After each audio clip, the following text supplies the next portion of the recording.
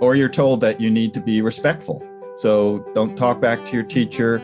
Always do what the policeman says. I'm not saying you shouldn't, but these are the messages, right? And so they get ingrained in us that my boss is always right, or I have to always be polite. And, how do I disagree? How can I say I'm not feeling great about this?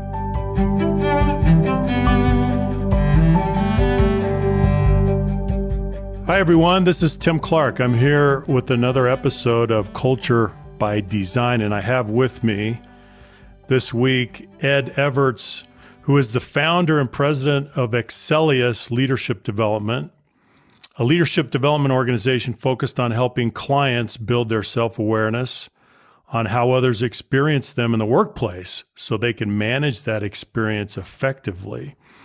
Ed is the author of Drive Your Career, 9 high-impact ways to take responsibility for your own success, and also Raise Your Visibility and Value, Uncover the Lost Art of Connecting on the Job. And he's also a host of a weekly podcast, Be Brave at Work. And Ed invited me to be a host on his podcast a while back, and I have to return the favor for 2 reasons. Number one, I had a great experience, and I really appreciated that. Number 2, we need to go deep into what Ed has been digging into and spending his time with, the bravery at work, which is such an important part of creating a healthy, vibrant, strong culture. And so, Ed, welcome to the podcast. So excited that you can be here. I am thrilled to be here with you today, Tim. Thank you for allowing me to join. Let's go back and tell us a little bit about your story. So where did you grow up? And give us a little thumbnail sketch of your life. I was born in Queens, New York, and I lived there until I was about 7 or 8.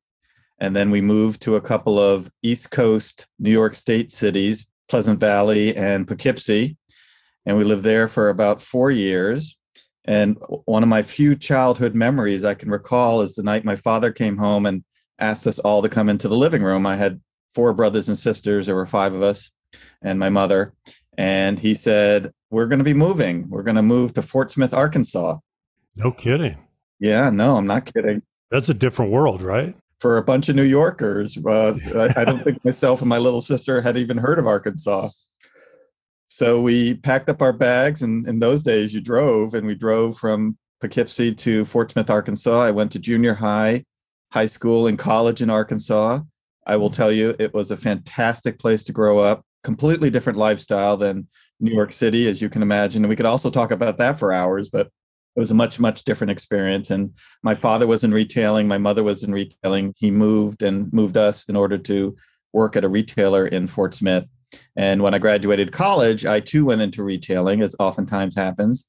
And I spent about 15 years in retailing, 4 of the years in Arkansas and Tennessee. And then I made a significant life decision to pack up my bags and move to Boston, and came up here in the early 80s and stayed here for the remainder of my career. I worked in retailing for about 15 years and then worked at a business-to-business company called Iron Mountain for another 10 years. And then left Iron Mountain in 2008 to transition to my own independent practice, doing the work that I'm doing today. So you've been doing your own practice for how long now? It's 14 years. It's now 14 years. Wow. It's now my longest employment experience. So what possessed you to make that change, to leave retail and hang a shingle and try and do this? I shouldn't say try, but do it very successfully. How did you come to that conclusion? Well, when I left Iron Mountain and I was laid off from Iron Mountain, I was in human resources, and the organization had gone through significant restructuring over the past 3 to 4 years. And island I was on kept getting smaller and smaller. So I knew at some point this conversation might happen. I didn't expect it the day it happened, but it did. And it happened on June 1st, which of course is the best day of any year to be released from work, because spring and summer is just starting. So that's right. If it had happened in November or December, it would have been a lot more depressing. And it took some time to think about what I wanted to do next. And candidly, Tim, I felt, although we did a lot of work at Iron Mountain and a lot of great work, I felt underaccomplished. I just didn't feel like I had done things that were meaningful and long lasting. They were short-term projects, and 2 years later, we would have forgotten about them. And, I said, at this stage in my career, and at this point, I was in my mid 40s, I want to do something that I can be proud of and that I feel can provide value and impact to people. And so I made a decision that summer after networking with a lot of people in the coaching industry to transition to my own independent practice, doing what I do today, three things: one-on-one leadership coaching, team coaching and facilitation, and business strategy. So, for me, I think it was the time of life, the feeling I had leaving corporate America, and my desire to do something significantly different. When you made that change, Ed, did you know exactly what areas you wanted to focus on? I knew that I wanted to do something in the coaching arena. And interestingly, you don't know how much people like you until you're leaving a company, because that's when they all come out of the woodwork and say, I can't believe you're leaving. You helped me so much. What are you doing? Why are you doing it? Right. And I'm like, where were you people all this time? Yeah. Why didn't you tell me that before? That's right. Right. I would have benefited. Yeah. But the colleagues that came forward, most of them were coaching conversations about their career or a challenge they were having with a boss or a colleague. And these were deeper, more meaningful conversations. And I knew I didn't want to do recruitment, and I knew I didn't want to do comp and benefits. And coaching became a natural indicator for me of where I wanted to spend my time and energy. I had not had any coach training. I didn't consider myself a coach. So I was starting from the first floor. I had to build my coaching practice. I had to build my coaching skill set. I had to find clients, right? It was all starting from zero. And coaching clearly was the right choice for me on a variety of levels, but it was really an indicator from when I left Iron Mountain, a message from others about where I should spend my time. Well, you must have had some indication, though, Ed, that you were good at this. Some kind of feedback that said, I've got some aptitude here. I have some motivation. I have some passion, right? Yeah, yes. And reflection at my career, the times that meant the most to me, and of the feedback I got from people once they knew I was leaving, it was around coaching conversations, that they felt I was good at it, that they benefited from those conversations. That alone was significant for me, Tim, in respect to where I wanted to put my time and energy. I knew this was a huge challenge in front of me to grow from being employed to being self-employed, and from doing general HR work to focusing on coaching. The other influencer for me was, throughout my career, I was a generalist in HR, which meant I was touching everything, but only to a certain degree. And I wanted to transition to something that I could go deep into, and just one thing, not 30 things, but just one thing. And so I went from a career where I was doing all sorts of HR activities, only to a certain degree, to coaching and getting as deep as I can in that. And I'm still a student of coaching today. I still learn and develop and gain insights and assets from everybody that I work with. So you've been doing this for 14 years. You've worked with a variety of organizations, clients, all kinds of people. Let's transition to this topic of bravery at work, because coaching's a broad skill area. It's certainly important. You can help a lot of people. But where did you lock on to this topic of bravery at work? How did that come about? Well, I'll answer it two ways, Tim. The first is the more technical way. So in the summer of 2019, I connected with a colleague of mine whom I had worked with 15 years earlier at one of those retailing organizations. And he and I had stayed in touch electronically, LinkedIn, Facebook. We hadn't seen each other. And so finally, one of us said, gee, this is so ridiculous. Let's grab a cup of coffee. So we met for a cup of coffee in the middle of 2019. And he's a communications expert. And what are you doing? What are you working on, et cetera? And he said, I'm starting a podcast production company. We're not creating a podcast. We're going to market and distribute other people's podcasts. And I said something innocently naive, like, wow, I've always wanted to do a podcast. And he said, you're in, right? Let's do it. Let's do it, right? That would be fantastic. And he said, what would you want your podcast to be about? And, for reasons that only a psychoanalyst could probably uncover, I said, I think I should do something about bravery at work. In my experience with clients, And in my own experience as a business professional, bravery is something that impacts everybody all the time. I haven't done a study of it, but I do know. And every time I share it with somebody, they shake their head and say, yes, I have had that experience. We all have had opportunities to be braver at work and avoided them. So he says, sounds great. We want it to be a tight, specific model. We want to do kind of like a 20 to 30-minute conversation. And from that point on, and likewise with coaching, I was starting from zero. I had never, ever done a podcast. I didn't have any equipment. I didn't have any marketing materials. And he said, I'll help you, right? Let's do it together. And I'll help you start strong so that you can continue to do this for as long as you would like. But let's go back to this bravery. So you've tenaciously focused on this topic. Let's kind of peel it back a little bit. Why did you land on it? You could have done so many different things or addressed so many different topics. Why did you land on it, A? And B, how do you define it? So I think I landed on it for two reasons. One is based on my experience as a leadership coach and as an employee. I saw numerous examples of people needing to be brave at work and not doing it. And while I never got hired as a leadership coach to help me be braver, ultimately we talked about things that people needed to do, conversations they needed to have with certain people, typically their boss, that they've been avoiding or not doing. And it was eroding their job satisfaction and their relationship, et cetera. So I said, well, let's figure out how you can have this type of conversation. The second reason, and I'll probably butcher this joke, but there's the old comment that psychiatrists are all crazy because they're just trying to solve their own problems. So, That's right. When I look back on my career, while I had a lot of high points and things that went really well, I loved my time at Iron Mountain. I had a great, great career there. There are moments where I was not brave and I avoided or hid from issues that I needed to handle, needed to step into. I didn't know how.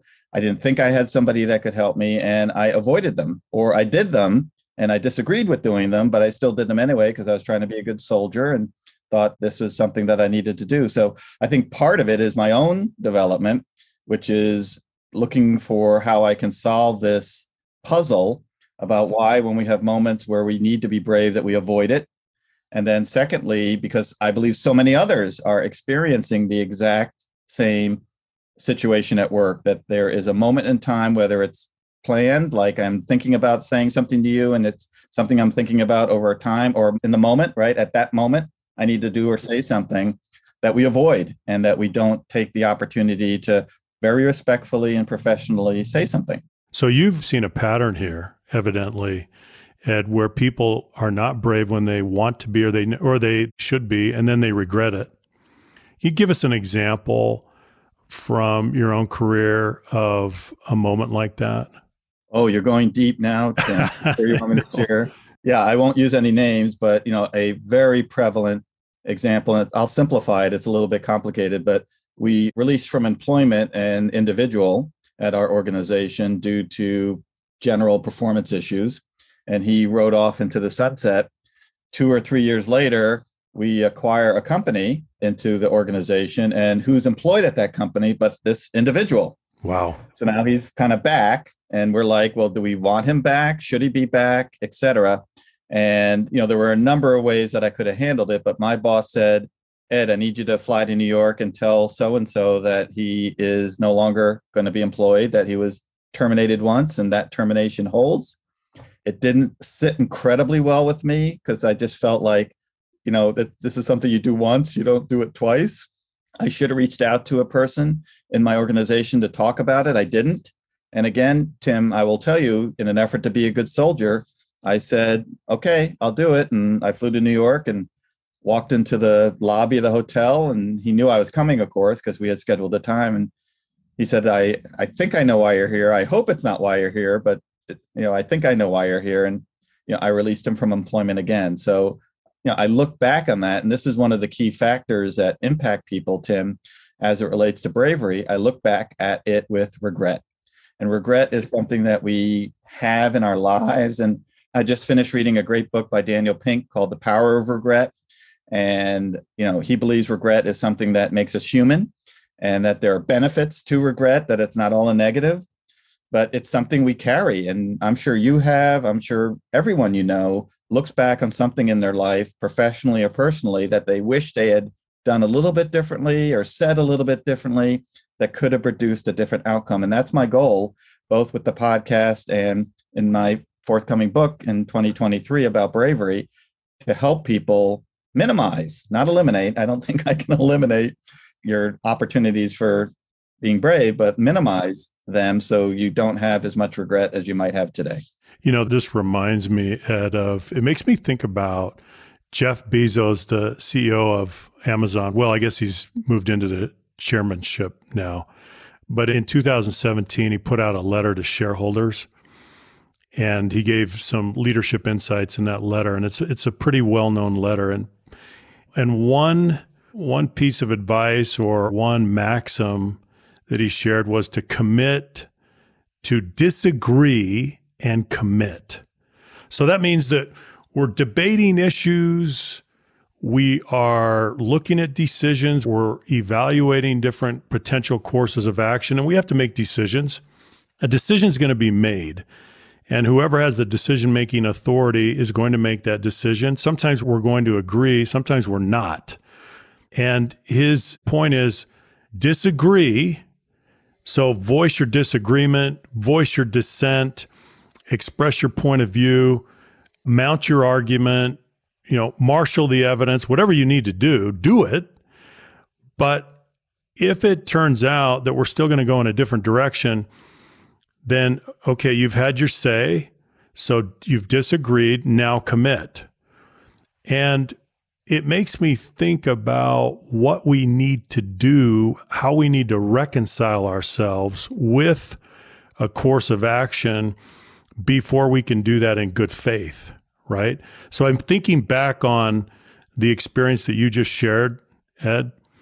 And so here we inherit this employee for a second time, and you're dispatched to dismiss this employee for a second time. And you're having misgivings. You're having doubts. You're not at peace about this, right? So I'm thinking about the process that we need to go through to be brave, to get to the point where maybe we feel we're not done.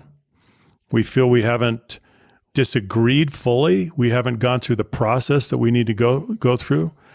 So there's a way to do that, right? There's a way to be courageous and do it in a way that satisfies maybe the moral compunction that we have or the worry that we have, but it's also professional, and we won't go forward with regrets, even if we're overruled in the end. So if you were to do that again, what would you do differently in that scenario? Well, anytime any of us, Tim, feel dismay or discomfort, we've got to share with somebody our experience. And a motto I've adopted of many in my coaching career is, with options, we have answers. And let's talk about multiple options that might be available here. Because if the only option I'm hearing is, Ed, you need to go and terminate this person, we haven't talked about, well, is there a different role he or she could be in? Could we give them 90 days to see if they learned their lesson, right? I mean, there's all these variations. And I didn't do that, right? I just took the mission, and like in the military, here's your orders, and we don't want to hear any feedback from you, go off and do it. But, part of the reason, Tim, for that, in the research that I've done, both on the podcast and a survey on bravery, is that we've not been trained how to be brave and how to navigate conflict. I could speak for many people. I think I might even speak for you, that in high school and junior high school and college, you didn't take a class on how to navigate conflict or how to be braver. And yet, no, right? And then we go to high school, we go to college, and of course, then we get our first job. In our first job, we're now expected to be experts in bravery and conflict navigation, and we've not learned it. We haven't even experienced it. So we're caught in this vicious circle that the behaviors we're expected to be good at professionally, we're not even learning how to do as we mature and grow up, personally. Well, and then I think what even creates more dissonance, Ed, is that you're told from time to time, or you feel it internally, that you need to be brave. but you don't know how.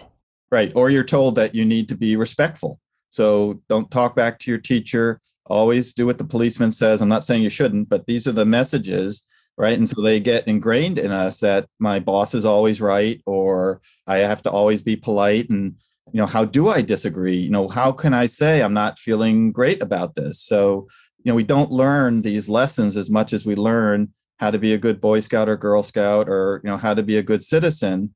And I'm not suggesting we shouldn't be good citizens, but we do need to disagree. I agree with Jeff Bezos. It sounds similar to the Patrick Lencioni's model around dysfunctions, that you have to have conflict, and you have to have conflict in order to commit. If you haven't had a conflict in order to commit, you just might be a group of yes sayers who just heard something and says, sounds good, and let's just do it. Yeah. One of the things that I like to say is that the enemy is the homogenization of thought. The last thing we need is an echo chamber. Right. But again, we still keep coming back to this issue, Ed, of how do we reconcile respect on the one hand, which we're taught to do, and be respectful, and then dissent. So we have respect, we have an obligation to be respectful, but really we also have an obligation to dissent when there's merit to it, when we have a valid point of view, when we have logic and or data, even instincts, right, that tell us that we don't feel good about a decision or a course of action. We can't bury that. And I think part of what you've seen throughout your practice is that there is an empirical pattern that connects courage to better decisions. And so let's talk a little bit more about how, because I think there are probably people that are listening that are saying, okay, I'm following you so far. I agree, but I'm still hung up on how. I still really, as you say, never took a class in this, don't know how to do it, but I've got some issues that are really gnawing at me, and I really need to express myself. I need to deliver myself of some views that may not be popular. What do I do? How do I do it? Let's talk a little bit more about how, Ed. Sure. Well, I think, Tim, there's three things that people should think about to better position themselves to be brave. This is not something that suddenly, after they listen to this podcast tomorrow, they're now the bravest person ever, right? There's some things that they need to do. The first is you need to self-ask whatever it is that's bothering you, or that you think you need a better outcome on. Is it me? What am I doing to influence this particular situation? Is it just me experiencing this? Is everyone experiencing it? Is this multiple times? Is this one time? But you need to be motivated in order to have this type of brave conversation. You don't have to be brave every moment of the day. There might be times where you say, well, it wasn't perfect, but I moved on. It wasn't one of the things I was going to pick to say something about. But when there is something that's important, you have to be motivated to make the progress that you want to make in speaking with that other person. Secondly, and this goes back to your observation about just the differences in respect to saying something, is that there needs to be a relationship. So there needs to be relationships between you and the other person.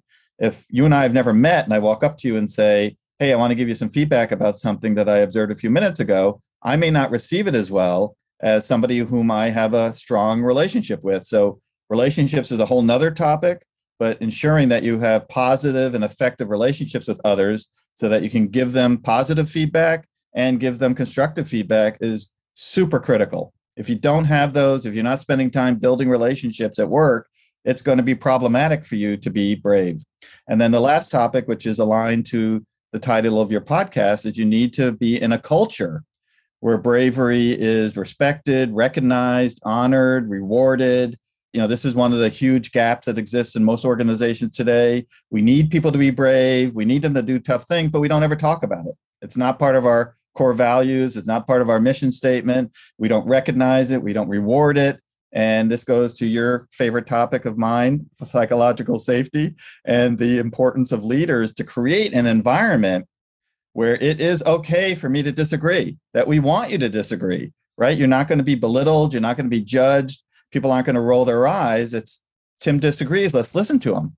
And we listen, right? Because it's okay for you to feel a little bit different or have a little bit of different experience, to hear different things from clients or customers.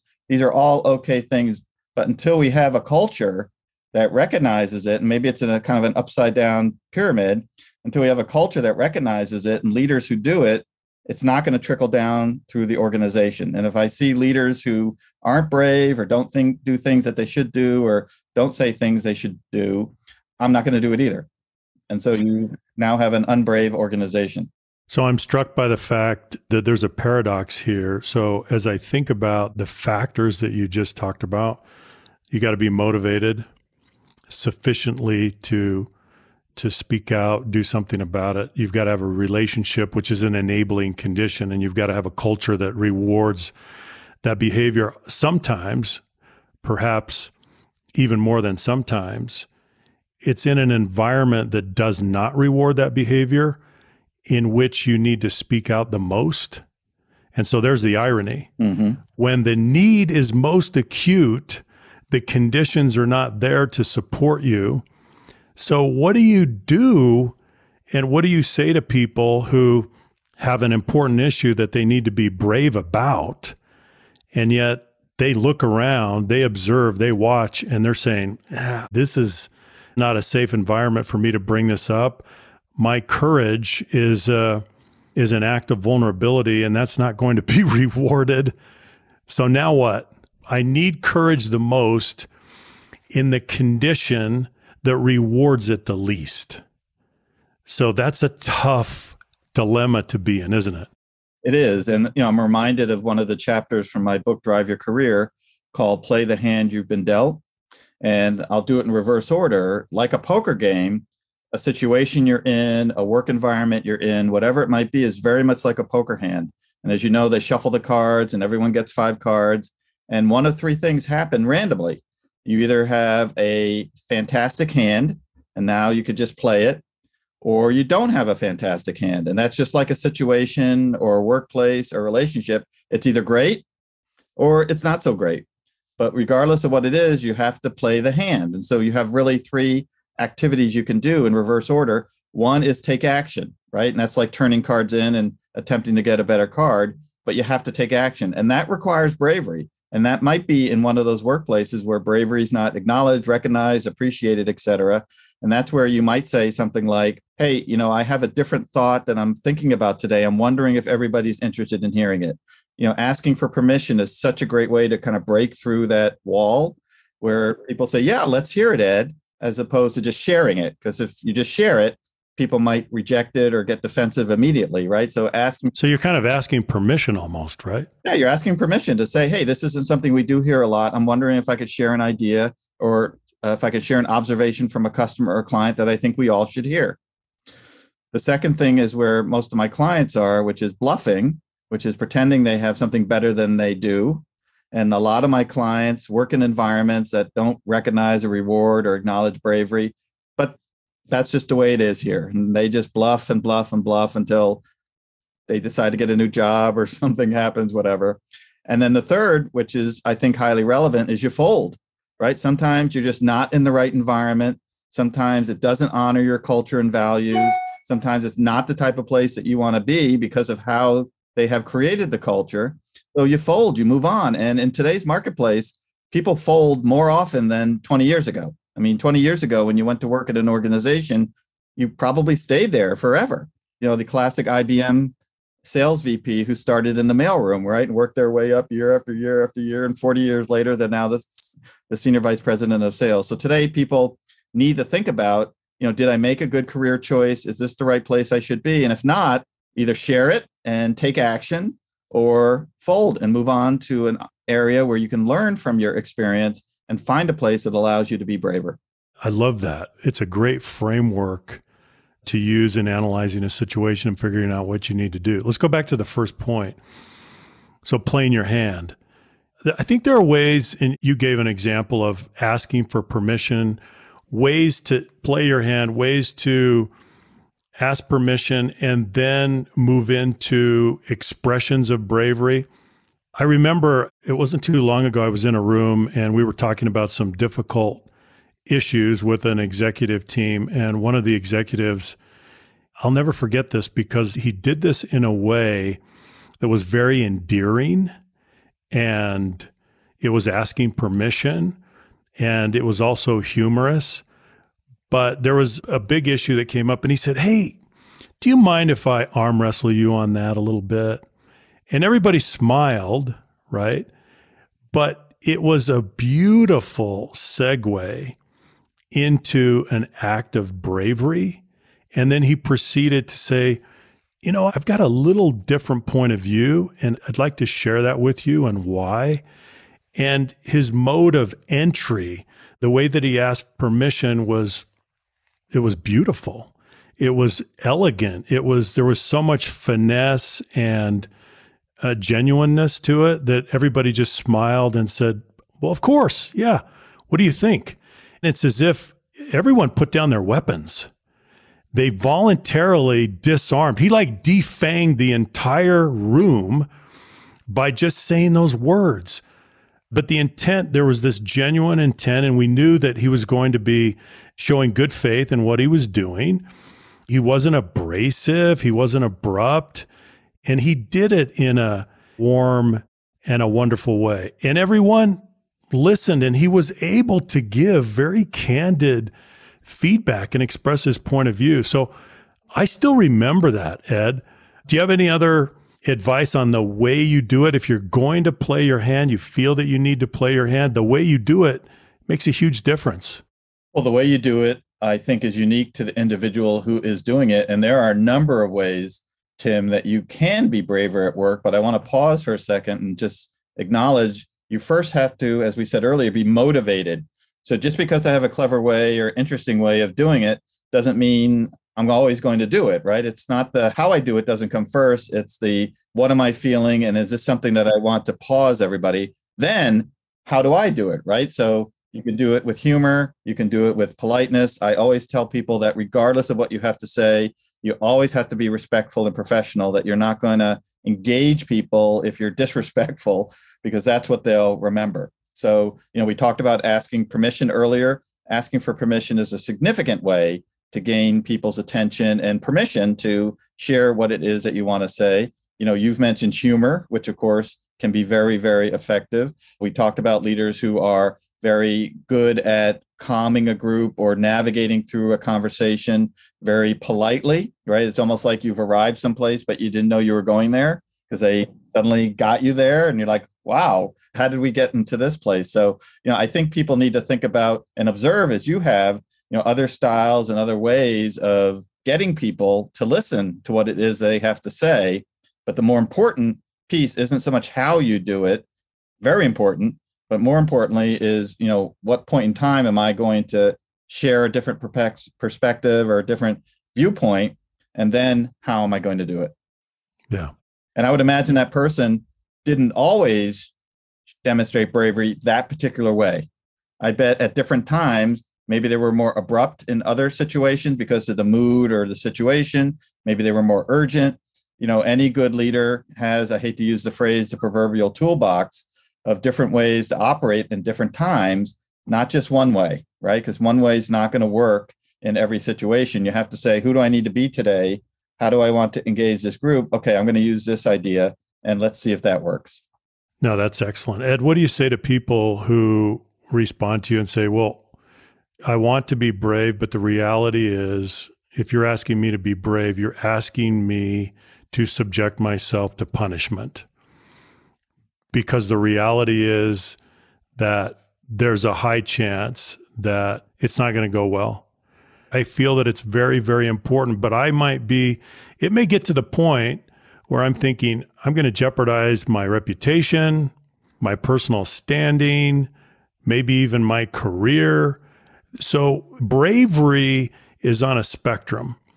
And at the high end of the spectrum, we're talking about situations where the margin of error is low and the stakes are extremely high. And I may feel very strongly that I have an issue that I need to weigh in on. And yet I realize at the same time that the stakes are very high and the margin of error is very low. Wow, that's a tough spot to be in. I feel very pinched.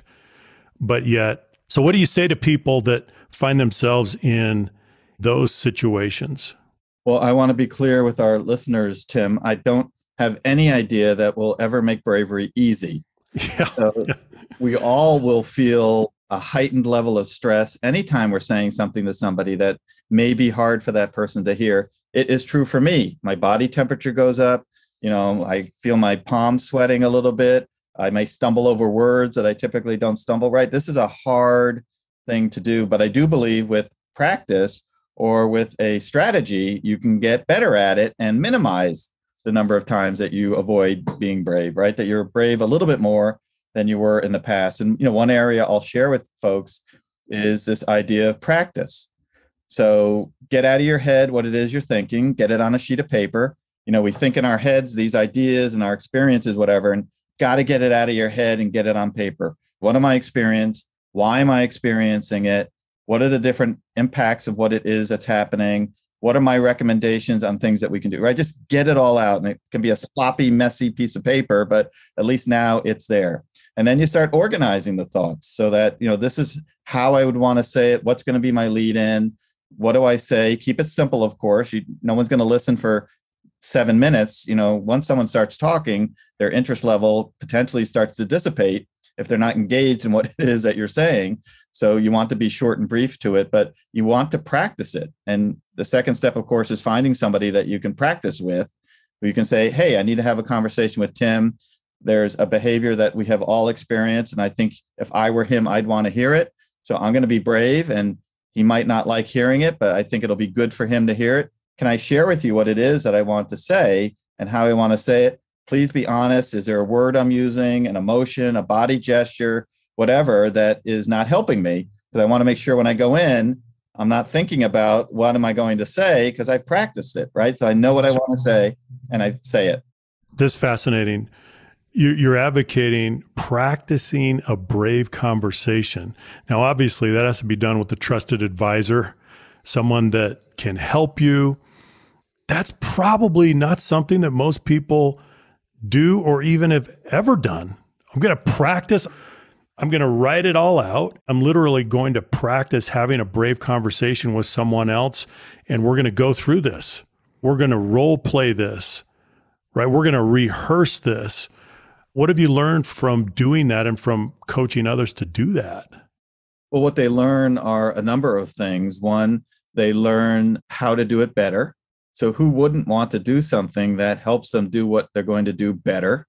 And of course, practice is something that we all do all the time, whether we know it or not. So, I think I dressed fairly well today. I'm sure when I was in high school, I didn't dress as well, but over time I've learned what goes better together and how I should present myself. Of course, sports athletes and musicians practice constantly.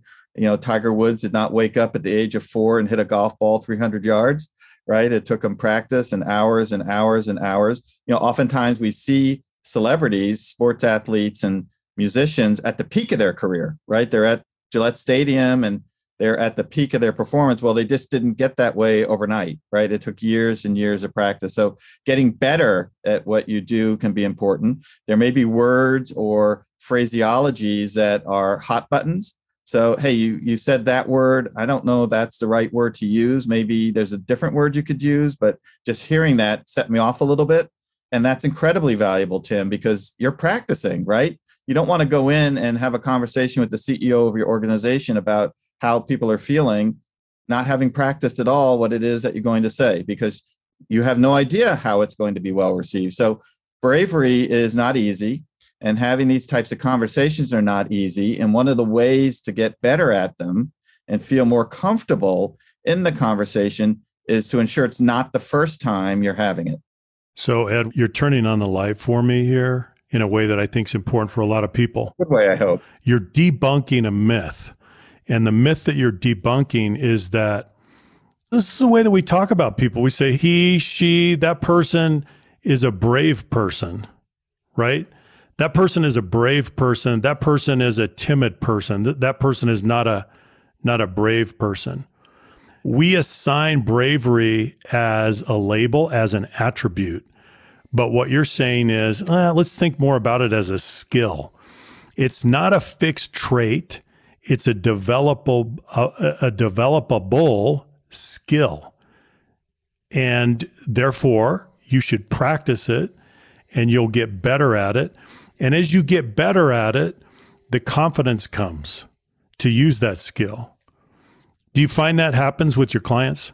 It does. And, I also guarantee you that the people that we assign the word bravery to, if asked about it, there's a high degree of likelihood they would say, oh, no, I don't see myself that way. Or, oh, no, I'm not brave, right? This is just how I think or how I feel or how I operate. And, I've done this way for a long time, right? So they themselves don't see themselves as brave. They don't say, yes, thank you, I am the bravest person I've ever met.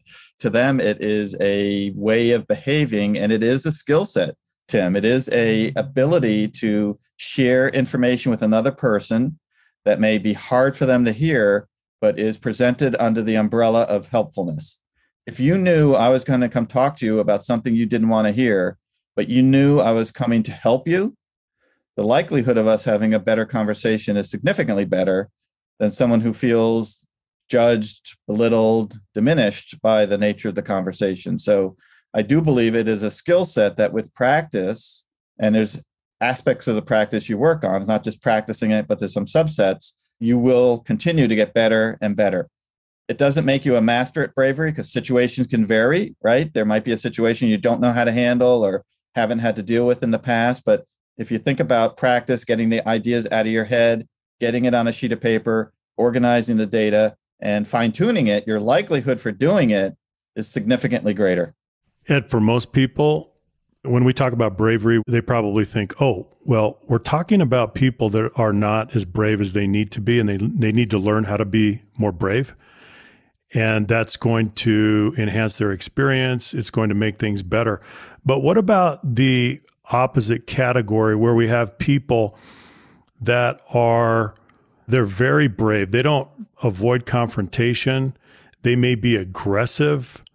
Bravery is not a problem for them. Jumping into anything, getting into somebody's grill is not a problem. They don't know how to do it. So they're brave in a destructive way. They need to pull it back. They need to be respectful when they're brave. They don't know how to be brave. They make a mess of things. They leave a wake. What about those people? Well, a couple of thoughts. One, I think I've chosen in my career to help you become braver than you already are. I don't want you to emulate or imitate others, but what about you? Where are you personally on the spectrum of bravery? And that's why motivation is important, because you may not be motivated to be braver. You might be very happy being who you are, and that's totally cool. I'm not judging that, but I'm looking to connect with people who are attempting to be braver. And like any strength, as you know, in the work that you do, any strength can get overused. And so the sun is great, but too much sun is sun cancer, and sugar is great, but too much sugar is diabetes, right? So anything overused can have the opposite effect of the direction that you're going in. So the volume of the work I'm doing, the nature of the conversations I'm having are around, how can I help you as an individual, not as a, icon of over to being too brave, but how can I help you as an individual move a little bit closer to being more brave so that your thoughts of regretfulness on past behaviors get diminished. I'm not eliminating them. I'm not being so bold to say, I've got a model that's going to eliminate regret and you're going to be brave every moment you can be, but I can help you minimize it so that you're braver than you were yesterday. Yeah. Well, and I appreciate your emphasis, because in most organizations, we need to learn how to do conflict better than we do. In fact, as I like to say, the creative abrasion is raw material to make good decisions, to solve hard problems, to make breakthroughs, to create new solutions. There's no doubt. So we need that. We need that constructive dissent. We need that high tolerance for candor. We need all of those things going on. But and I love the fact that you say this, you can't ever abandon respectfulness, or that's what people remember. And then you become the object of attention rather than the issue that you're trying to raise. So I love that. I love that. Well, I was just going to mention, and again, I won't say it correctly, but one of my favorite quotes is the Maya Angelou quote about people won't remember what you said, people won't remember what you did, but they will remember how you made them feel. And it's so important in a conversation that you have with a colleague that they know 100% the only reason you're in this room is because you want to help them. You're not there to criticize them. You're not there to judge them. You're not there to belittle them. You're not there to debate it or argue it. You want to share with them observations that others are having and ensure that they're aware of it.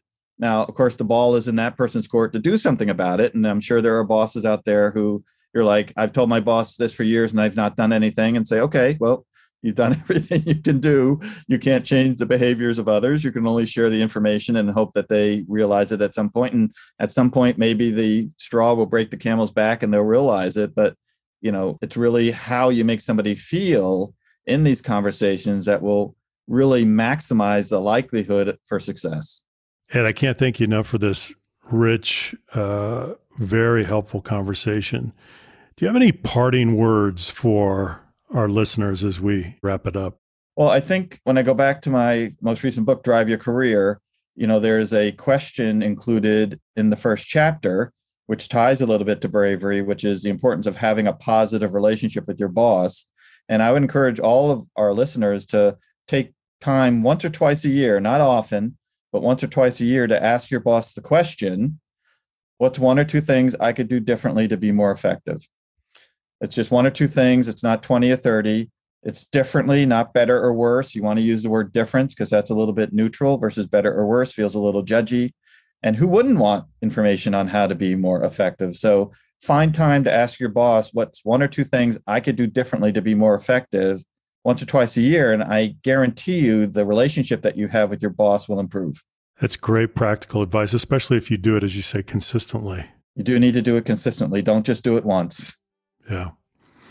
Ed, thank you so much for being on the podcast. What a rich, wonderful conversation. And thanks for the important work that you're doing. Thank you for advancing our understanding of bravery, not solely as an attribute, but as a developable skill. Really appreciate that. Tim, I've enjoyed our conversation today. Thank you so much. Thank you.